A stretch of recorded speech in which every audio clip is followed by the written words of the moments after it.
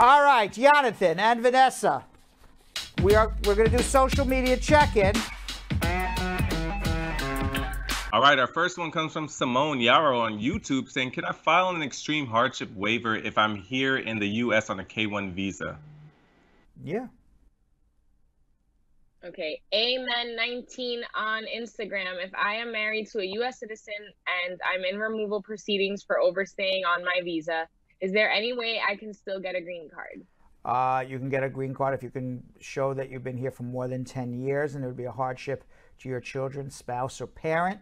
Extremely unusual. It's called cancellation or removal. You can get a green card if you can show you're eligible for your green card today. That's usually because you're married to a U.S. citizen. You can get a green card if your life is in danger if you go home, and that would be either political asylum, Convention Against Torture, withholding of removal. Those are your main avenues to try to get a green card. Next one comes from Dadu from YouTube saying, can a green card be revoked if the person with the affidavit declines to continue supporting it? Yes, if you have a green card, the person can't take it away. In other words, if you have a green card, your sponsor, whether it was your spouse or your parent, can say, I'm going to withdraw my affidavit of support, I'm going to get you deported. Too late, too bad. You're done. The U.S. citizen has no right to deport you. If you haven't gotten your green card yet and they withdraw, then you don't get a green card and you're back to square one.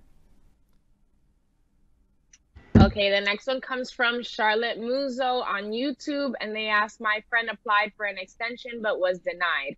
She has since applied for a student visa, which is still processing. If she gets married to her boyfriend, is that the best way for her to get a green card? Not sure. I'm assuming the boyfriend is a U.S. citizen. Yes. Yes, but just make sure you don't get married and file within 90 days of filing for an extension on, I think I heard an extension for a student visa, because then that would be a misrepresentation. But yeah, getting married in a bona fide marriage is generally a really good way to get a green card.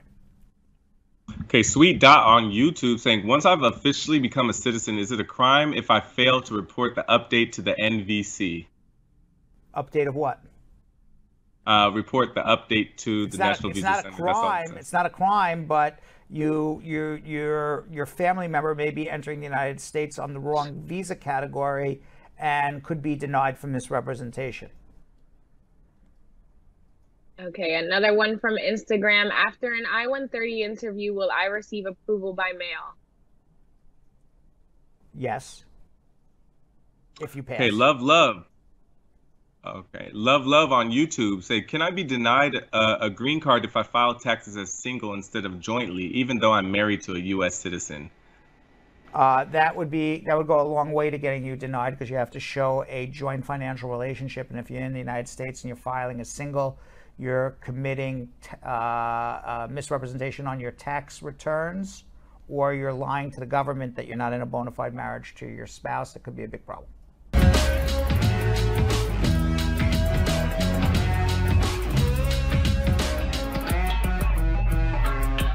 Thanks for watching. For more Bradshaw Live, like and subscribe to our YouTube channel.